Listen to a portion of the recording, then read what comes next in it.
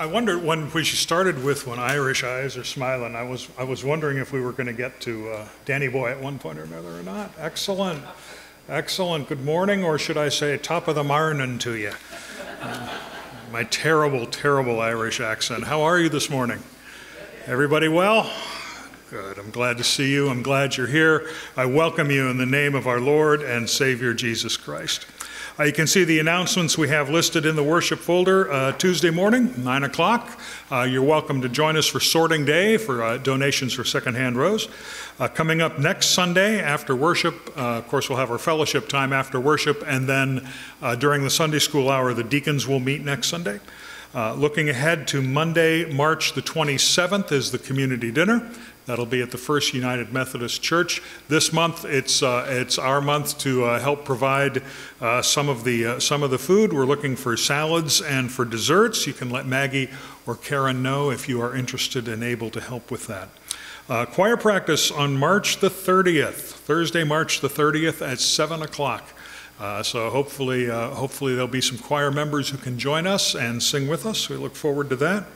Looking ahead to April, it's not listed here, but in April, that's our month to provide the afternoon Vespers services at the Polo Rehab Center.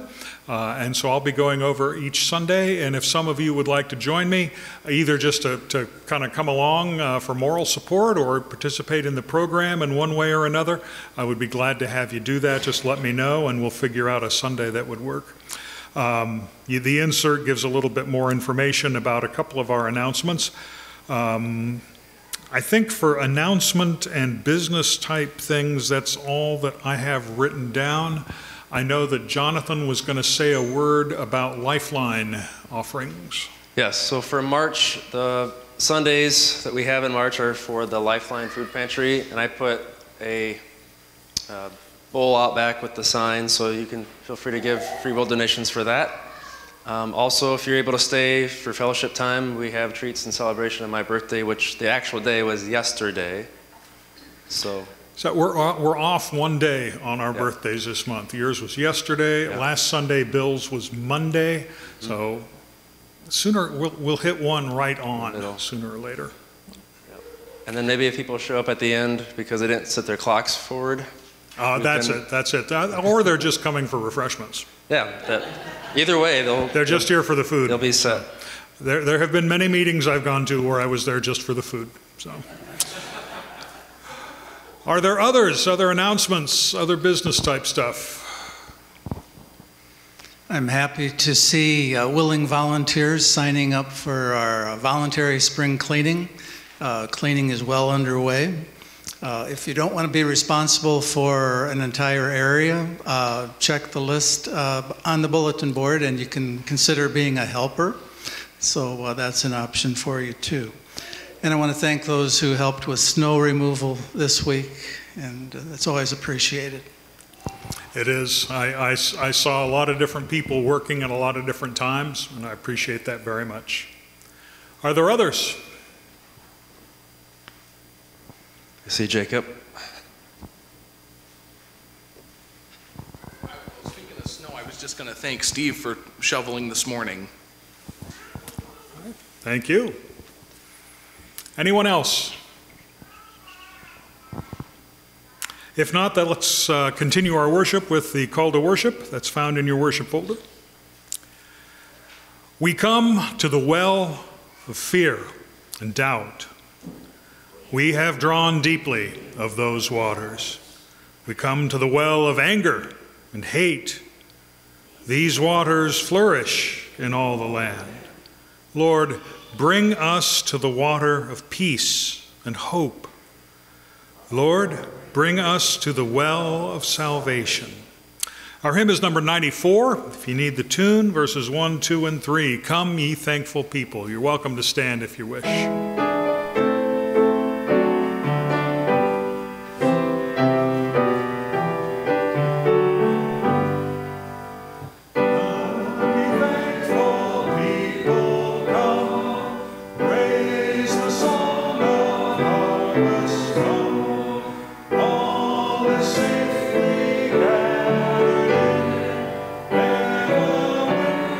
Storm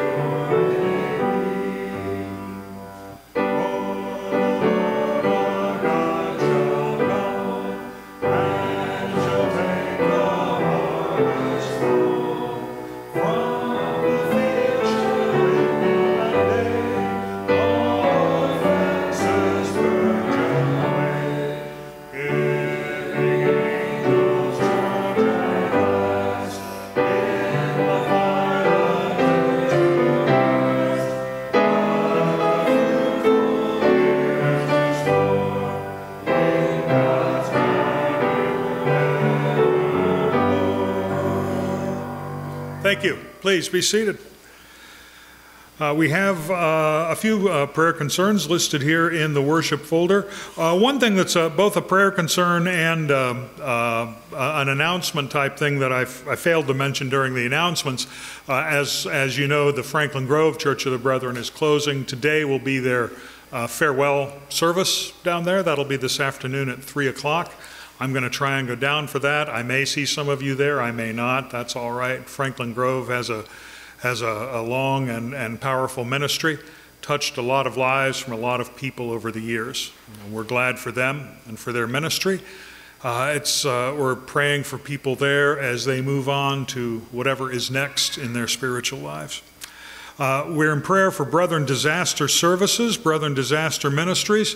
I posted some pictures up here. These are 4 gentlemen from Correct Plumbing, Korrect. Correct Plumbing is in Dayton, Ohio, and they are working at a project in Dawson, let me make sure I got it right, Dawson Springs, Kentucky, where there were tornadoes in 2021. Those of you who've been through natural disasters, I know you've had tornadoes and things here. You know, there's whatever the immediate destruction is, and that's what catches people's eye, but then there's stuff that's ongoing for years and years after. And so these folks are working with Habitat for Humanity they're installing the plumbing, obviously, as plumbers, working to do some rebuilding of homes in Dawson Springs. Just a little bit of background, Dawson Springs is about the same size as Polo. It's right around 2,400 people. The median household income in Dawson Springs is $22,000 a year. To compare that with Polo, the median income in Polo is $39,000. So 22 versus 39. Here in Polo, 9% of people are below the federal poverty line, 10% of people over 65. For comparison, in Dawson Springs, 27% of people are below the poverty line. 20% of them, or 20% of people 65 and over. So it's a community that was struggling with poverty. Those numbers are from before the hurricane or tornado, and so they struggle, I'm sure, with it even more. The previous picture to this was the house that they're actually working on with Habitat. Oh, there it is. And you can see the Correct Plumbing. I got used to seeing those because Correct Plumbing was owned by a gentleman from the Bear Creek Church of the Brethren, which was the nearest Church of the Brethren when I was a pastor at Lower Miami in Dayton. And then the next picture is across the street from this house, where you can see whatever the house or whatever it was that was there is still gone. Over 75% of Dawson Springs was destroyed. 9 people were killed in the tornadoes. So we're in prayer for Brethren Disaster Ministries, both in Dawson Springs and the other places that they're responding around the world. Lauren Habegger is the coordinator for that ministry. And so we are in prayer for them and for the people that they serve. Snow is an issue. It wasn't as big an issue here as it has been in some other places, but there are places over the past month in California, Portland, where they've had a significant amount of snow and are not necessarily prepared to deal with it. So we pray for those people. We continue in prayer for Helen Wales. Helen has a doctor's appointment tomorrow, and then we'll be making a trip to Heritage Square to check things out. She's thinking about what the best thing is for her moving forward. So we ask for wisdom and for guidance for Helen as she makes some of those decisions. We're thankful for people here in the congregation and people in the community who offered love and support to her. Many of you, I think, got the call on the prayer chain, and I don't know if Karen has more to add. We've been in prayer for Jill Adolph. She died on Friday. So we are, you never like to say that you are thankful for someone's passing because we're not. It's a significant loss to people who knew Jill. It's a significant loss to her family, to her friends, to her community. At the same time, people sometimes are in pain. People are sometimes even in agony. And our own sense of loss, not just for Jill, but for any death that we go through, it's our loss. It's our grief. The person who has died They have entered into a new life, into a different form of life, into a life that is free of the pain and the struggles and the loss that they went through here. And that's a hard thing to have perspective on. I think of it when I think of Jill or people like her who have been through long and difficult illnesses. But it's true not just for her, it's true for all of us. It's true for all of our friends, all of our family, all of the different people we read about in the newspaper. So we are in prayer for Jill, for Jill's family, for Jill's friends, for those of you who were an important and significant part of her life over the years. What else do we have to share with each other? We've already touched a little bit on a couple of birthdays and celebrations. We're always glad for those. While we recognize those the first of the month, we're glad to have opportunities to continue to celebrate throughout the month. Yes, Karen. An update on the services for Jill. Yes. Next Sunday from 1 to 5, there will be a celebration of life.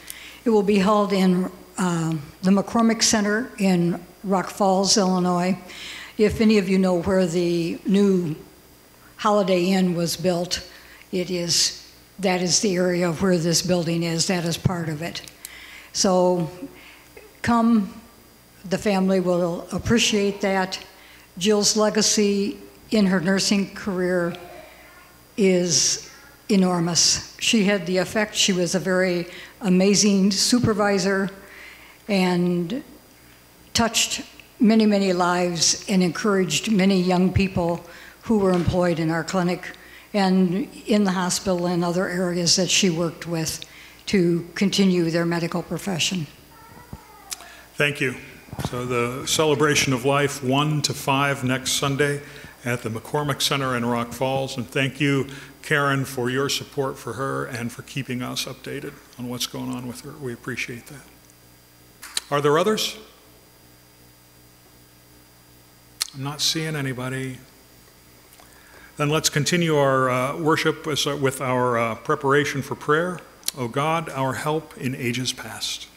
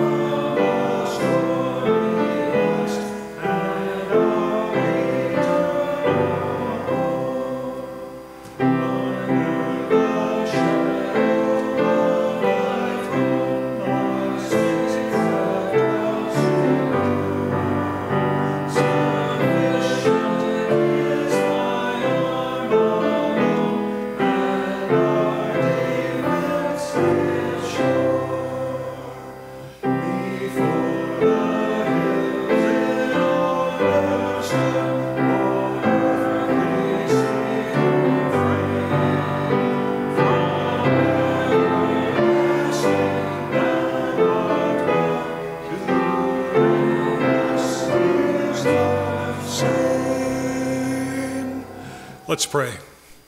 God, you have been our help in ages past. Within our limited perspective and our limited lifespan, we may not be able to think of it as ages. We may think of it as days or months or years past, at the most decades past. But within the scope of history, within the scope of human existence, you have been our help in ages past. Things that you did, things that happened thousands and thousands and thousands of years ago, continue to make a difference in our lives today, continue to matter to us today, continue to inspire us, direct us, lead us, guide us, strengthen us, forgive us, and heal us. We thank you for the way you have been present in our lives, the lives of people we love, the lives of people we have never known who lived and died many, many, many years before us, the way that you will be present in the lives of people that we will never know, for their lives are yet to come. We've lifted up some ways in which we are thankful for your presence, in which we pray for your presence. We pray for the ministry of Brethren Disaster Services, Lauren Habeger, as he works with that ministry and the various volunteers.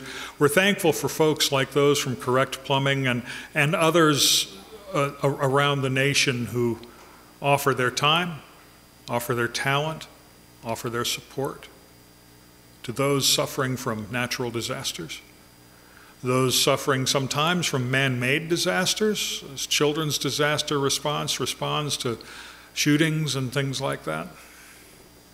We're thankful for people who offer help and hope in those big things. We're thankful for people who offer help in small things, the small things within our lives. They may not seem small to us at the moment. Certainly they may be within the huge scope of history, but we're thankful for God for people who offer help and love and support to us.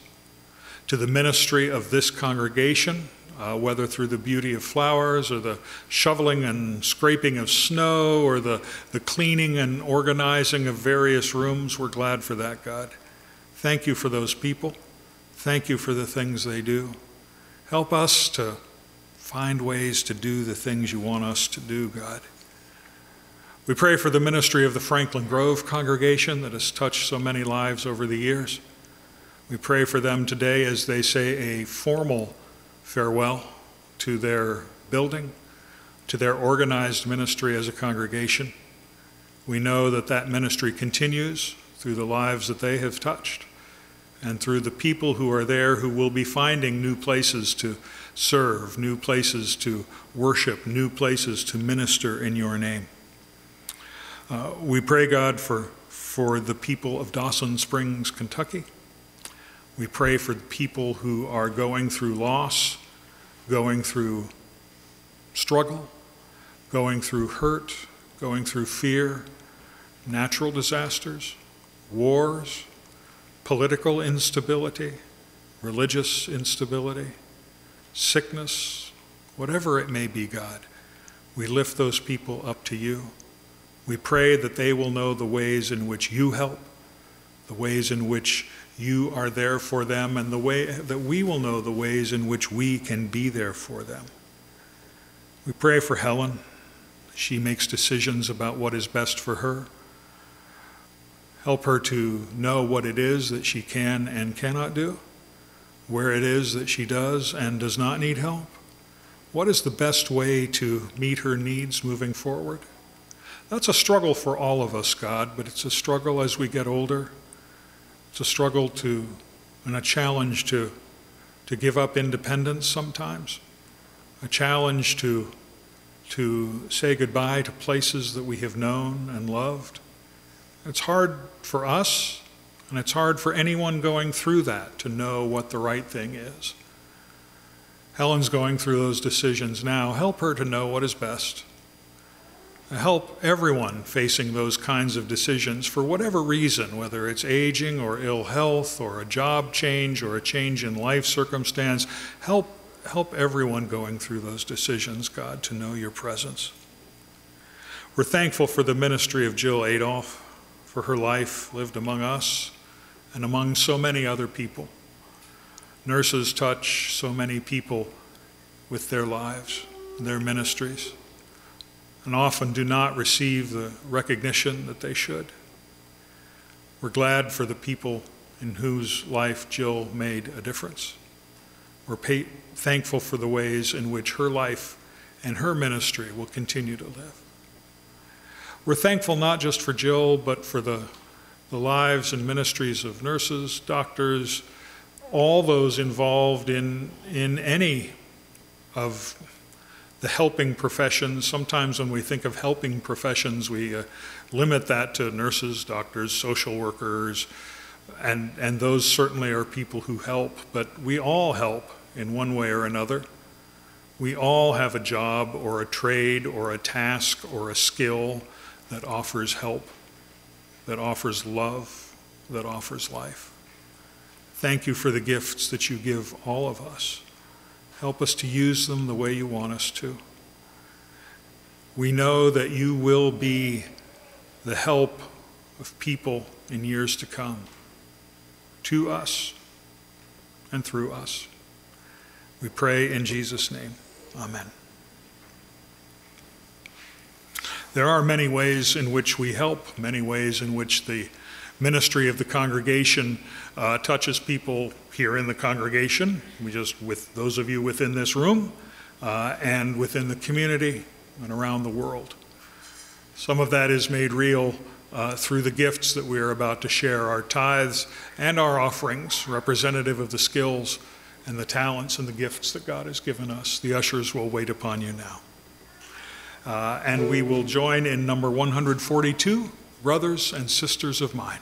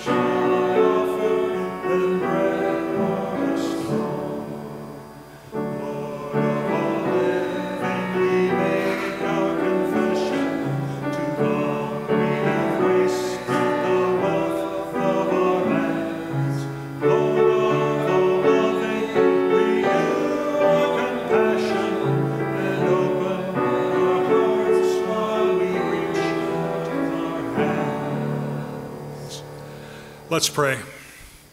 God, help us to recognize that these gifts matter to people around the world. I'm always struck by that image, brothers and sisters whose hearts are keeping time with our own.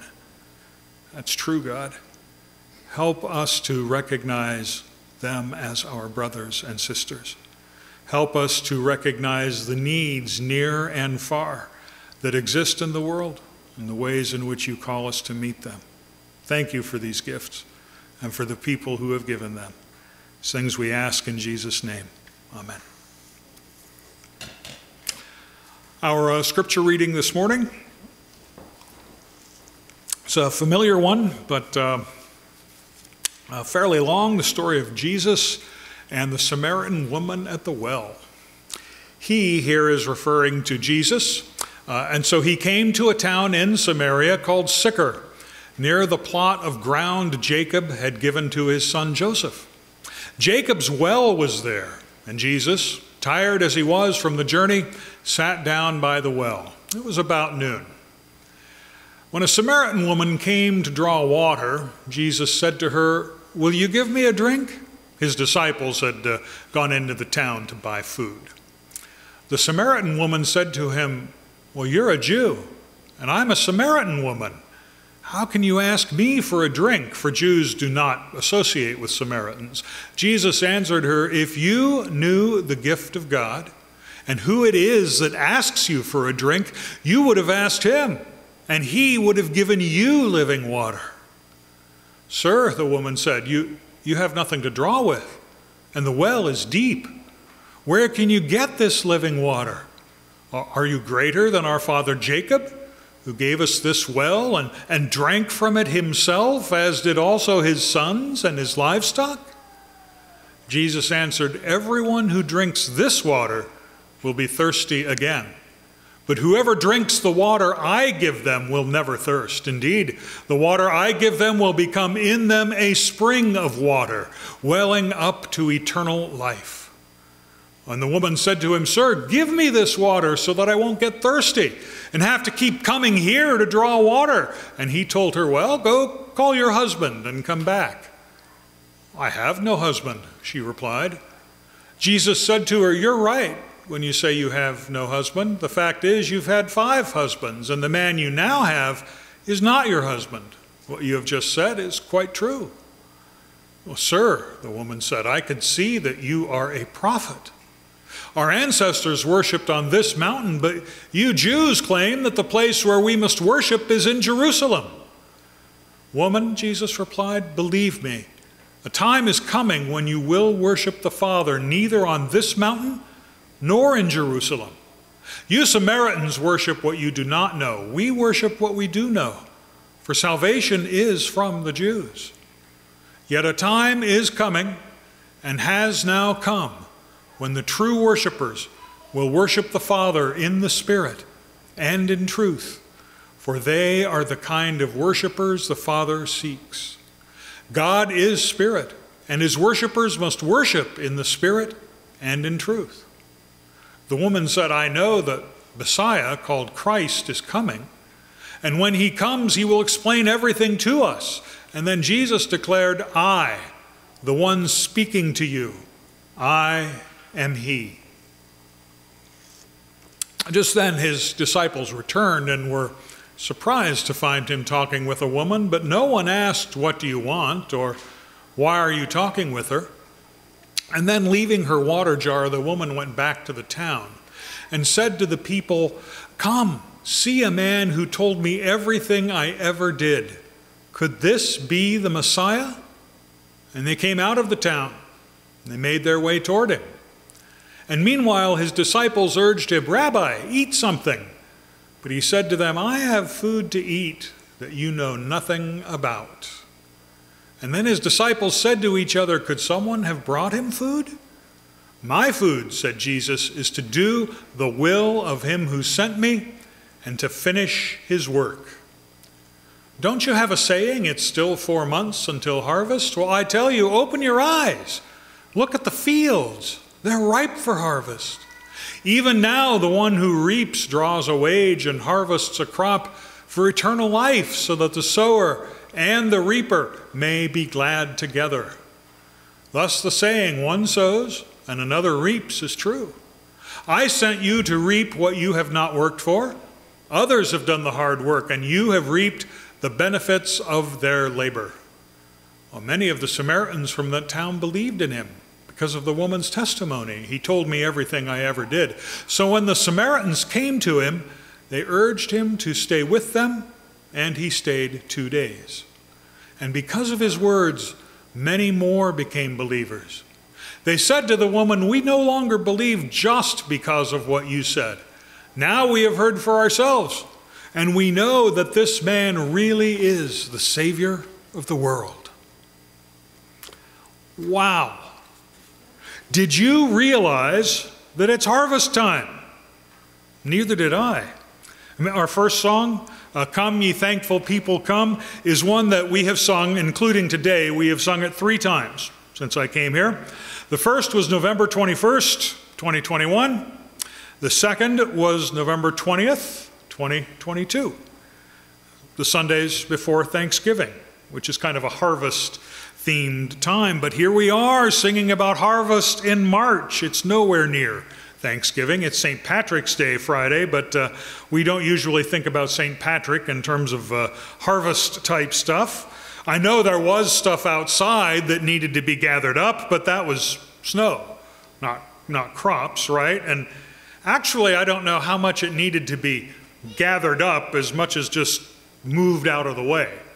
You know, if the streets and the driveways and the sidewalks are clear, I don't really care very much if there's snow someplace else most of the time. And you can't really do what we call with snow harvesting. We don't, put it in a truck or a bin or something and bring it in the house. So that's why we have running water. So we don't need to do that. That's why we have refrigerators. So why did we sing a harvest song today? Why is Jesus talking about harvesting? It's something the disciples said.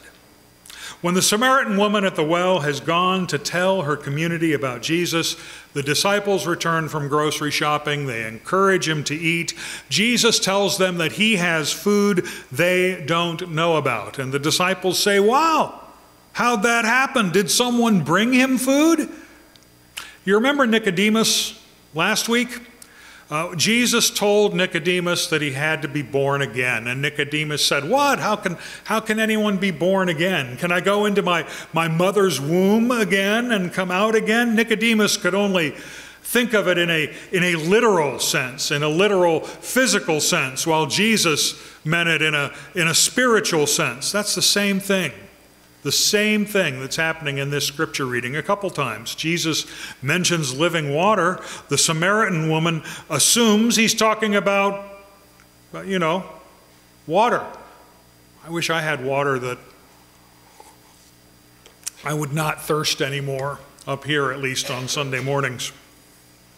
But the woman assumes he means, water, liquid refreshment that you get from a well or from the tap. When Jesus says he has food, the disciples assume that he means food, literal, physical things to eat. Jesus says no. No, what nourishes me is doing God's will. So the harvest Jesus is talking about isn't about bringing in the sheaves or gathering the flocks or whatever. It's about reaching people with the truth of God's love and bringing them into the kingdom of God. So yes, today is a good day to celebrate harvest time. And I don't know if I said it earlier, but Merry Christmas. It looks and feels a little bit like Christmas, at least a little more like Christmas than harvest outside, doesn't it? This is the national Christmas tree from a few years ago. Julia and I every year like to go down and drive by that a couple times when we live near DC. It's really pretty, and then the little trees around it, there's one tree for each state that is decorated with a theme of some sort relating to that state.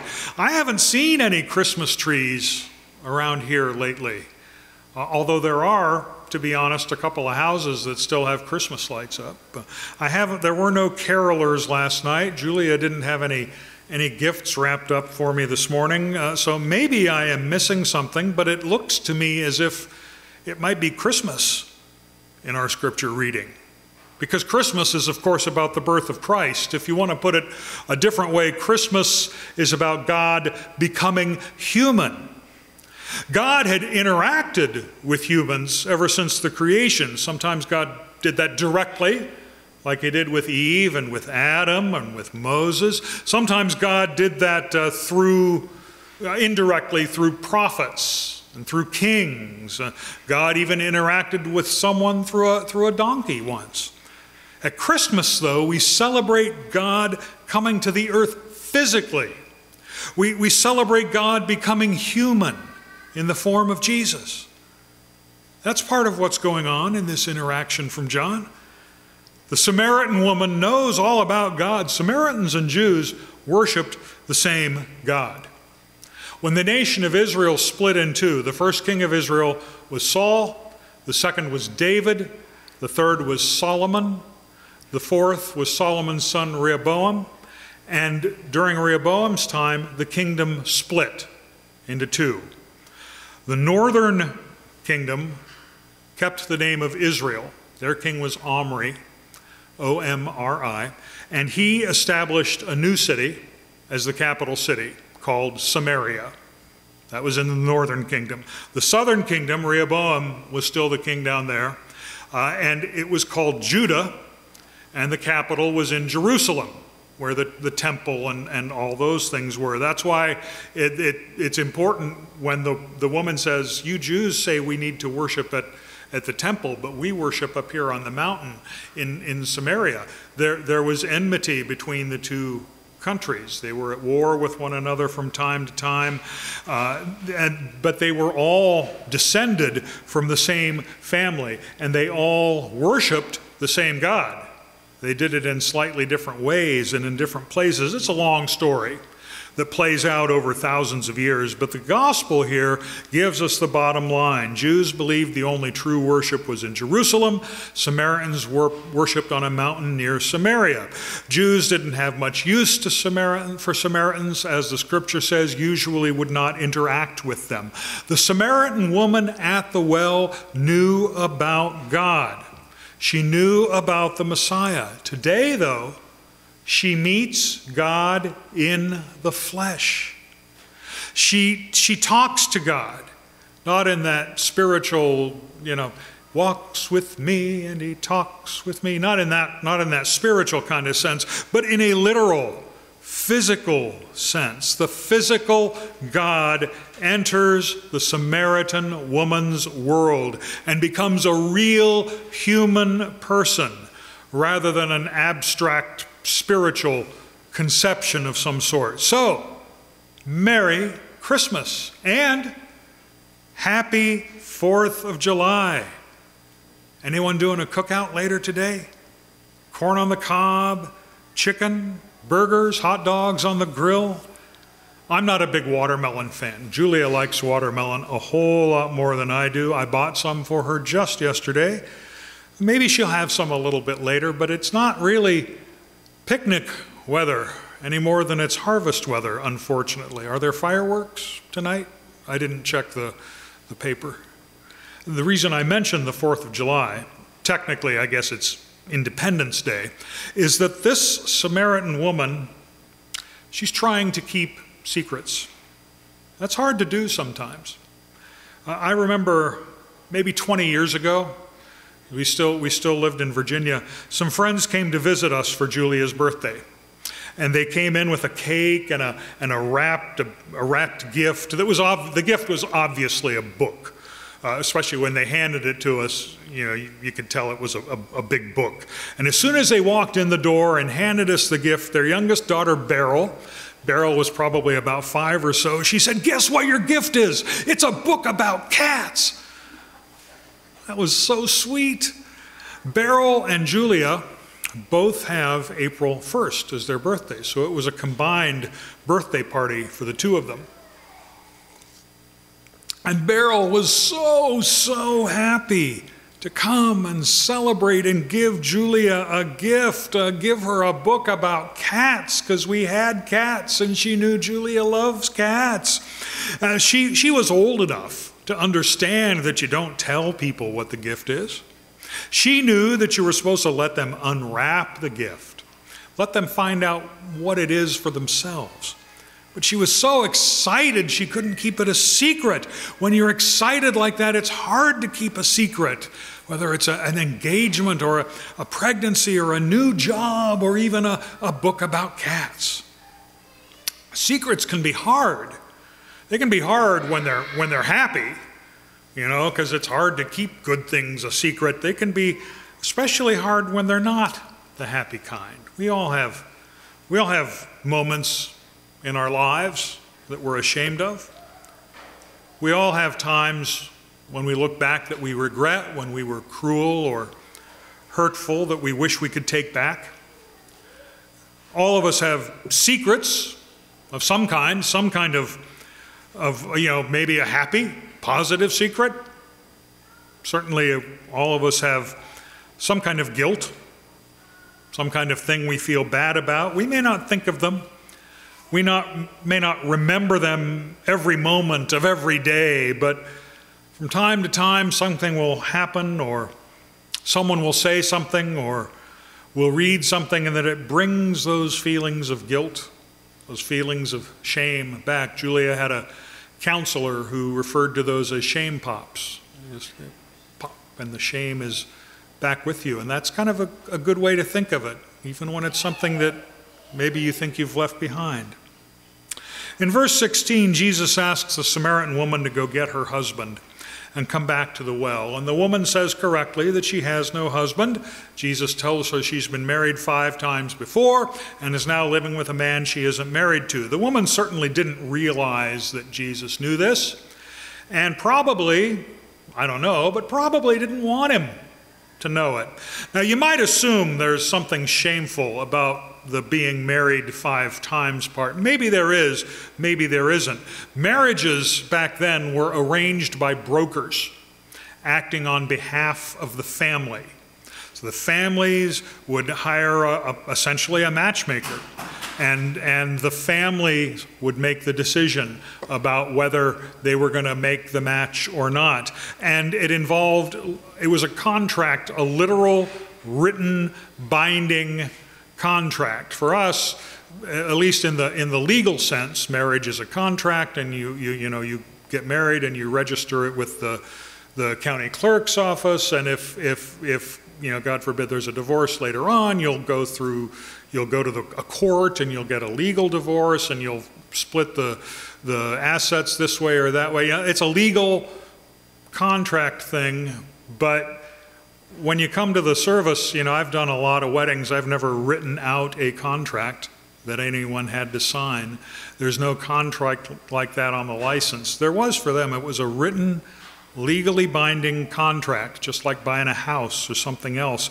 And what that means is that women could not sue for divorce, because women were not able to make contracts then. Sometimes a woman could find a male relative to sue for divorce on her behalf, but usually not. Men had all the power when it came to divorce.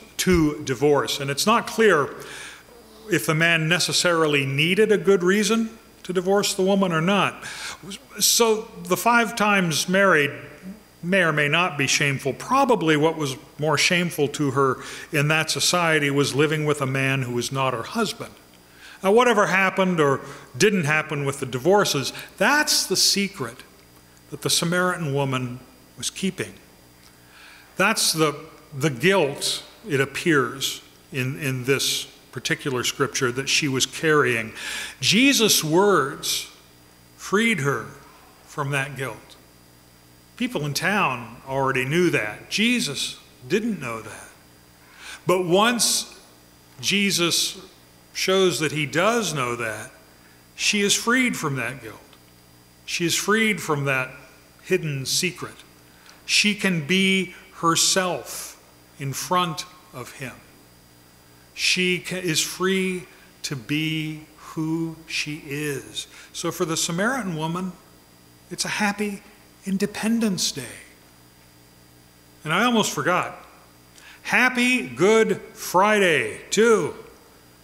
Or maybe a little early, if you want to get all formal about it. Good Friday this year is April the 7th, and I do admit it's kind of weird to wish someone a happy Good Friday. We don't actually say that on Good Friday, since Good Friday is the day that Jesus died. That's not a happy occasion. At least not at first glance. Certainly now, looking back, we recognize the crucifixion and the death. They have to happen in order for there to be a resurrection. So we get that, its role in the process, but we still feel sadness at the agony and the pain and the death of Jesus. But look at the very last verse of today's scripture reading. Here's John 4:42 again. But the townspeople said to the woman, "We no longer believe just because of what you said. We have now heard for ourselves, and we know that this man really is the Savior of the world."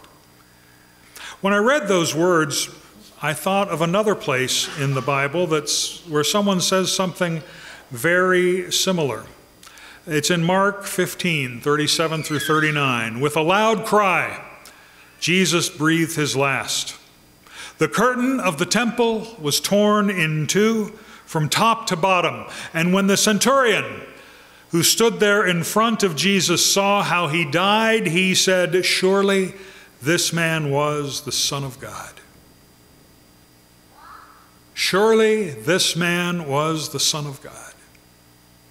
This man really is the Savior of the world. Both of those responses to hearing Jesus' words, seeing the acts of Jesus' life, the Son of God is, in fact, the Savior of the world. The Samaritan woman, the other folks in town, recognized that Jesus was the Messiah. Like the centurion, they recognized Jesus was the Son of God, the Savior of the world. So happy Good Friday. Although it's not Good Friday. It's not Independence Day. It's not Christmas. It's not harvest season, not here. It is harvest season for many crops right now in the Southern Hemisphere. It's not those days formally, technically on our calendars. It could be, though, could be in our lives. Every day can be Christmas or harvest or whatever. Here are some questions suggested by Jesus and the woman at the well. Do we recognize that every day is a day where with our lives we can invite someone else into the joy of the kingdom of God? Each day, can we find a way to let God use us to make God's presence known in a real, tangible way? Are we able, day to day, to claim and live out of the freedom that comes with being forgiven of our sins and forgiving other people that same way? Will we declare the truth of Jesus' claims with our words and our actions and recognize him not just as Savior, but as Lord? When we fall short of those kinds of goals, and we all do sometimes, we make it that much harder for the light of Christ to shine through us. The world is just a little bit darker.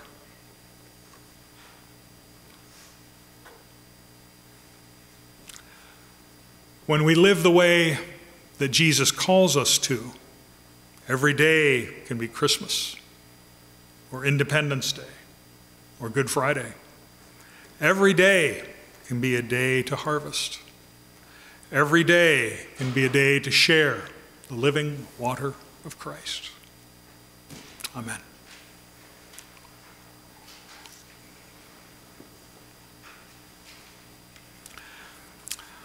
Our closing song is number 540, Strong Righteous Man of Galilee. You're welcome to stand if you wish.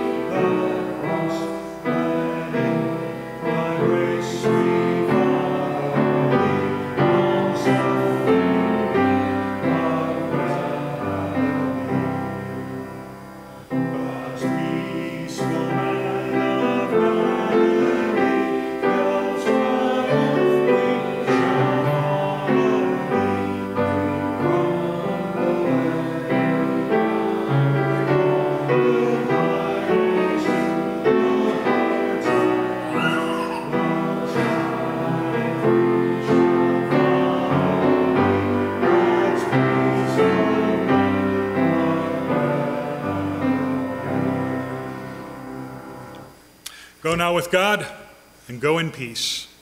Amen.